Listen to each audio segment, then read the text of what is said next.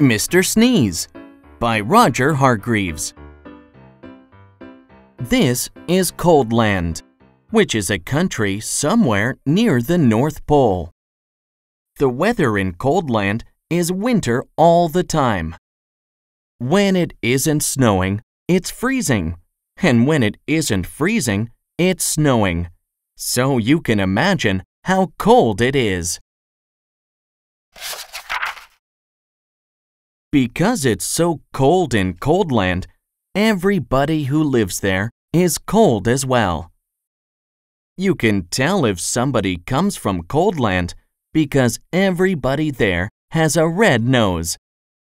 And people in Coldland aren't the only ones with red noses. In Coldland, you can see red-nosed dogs chasing red-nosed cats, chasing red-nosed mice. In Coldland, you can even see red-nosed elephants.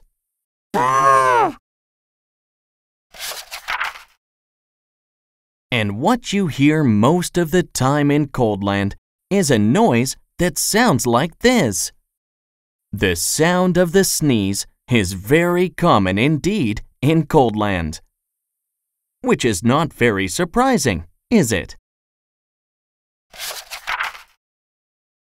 This is the story of Mr. Sneeze, who lived in a small, snow-covered cottage in Shivertown, the capital of Coldland. Every morning, Mr. Sneeze woke up, sneezed, got up, sneezed, got dressed, sneezed, went downstairs, sneezed, ate his breakfast, sneezed, and went to work, still sneezing. "I don't like this sneezing all the time," he thought to himself every day, until one day he decided to leave Coldland and try to find a cure for the sneezes.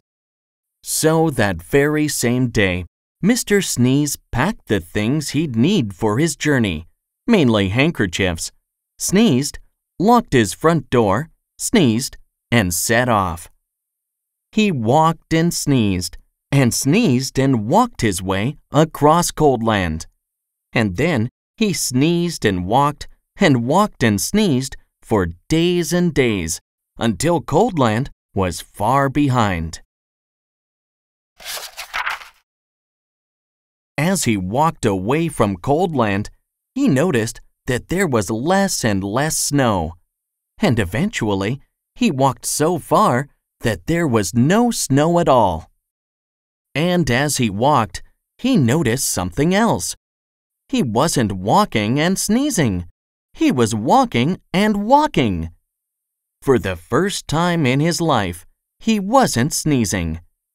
Not at all. Not a bit. Not even the tiniest tissue. "I wonder why I'm not sneezing," he thought to himself.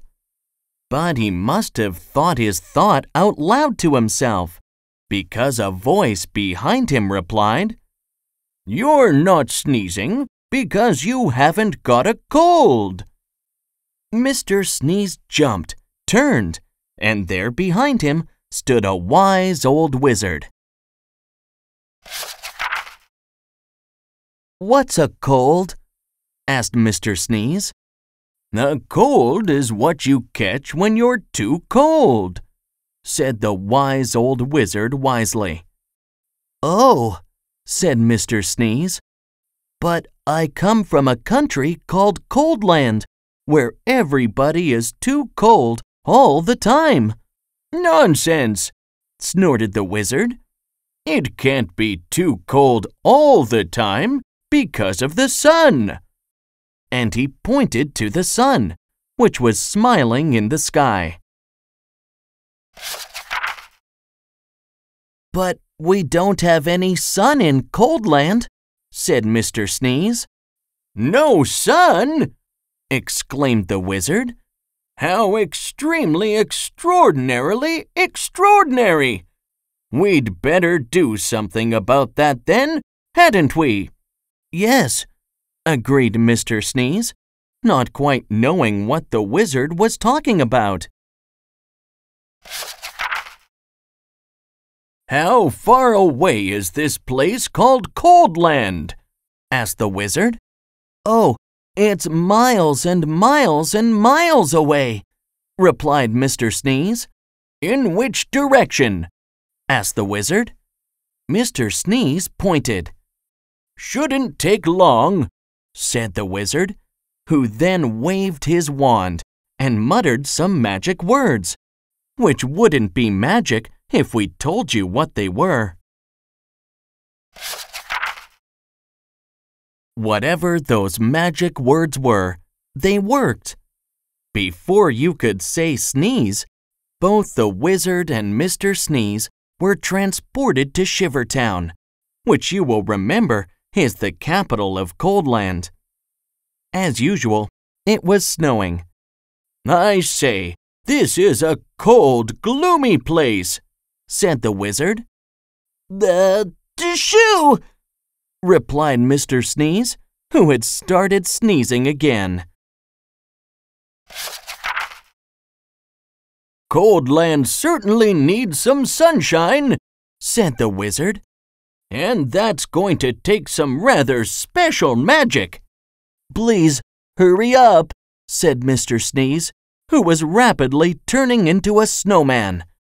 "Now," said the wizard, ignoring him, "I'm going to say some magic words, and I want you to sneeze 3 times immediately afterwards." The wise old wizard then held up his magic wand and muttered some more magic words, which again wouldn't be magic if we told you what they were. "Achoo! Achoo! Achoo!" sneezed Mr. Sneeze.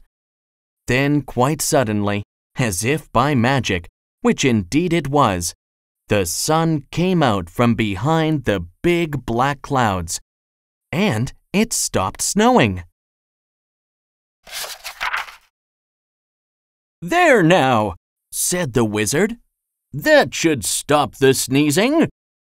And then, after muttering some more magic words, and without waiting to even say goodbye, he disappeared. Mr. Sneeze just stood there in the sunshine, watching the snow begin to melt.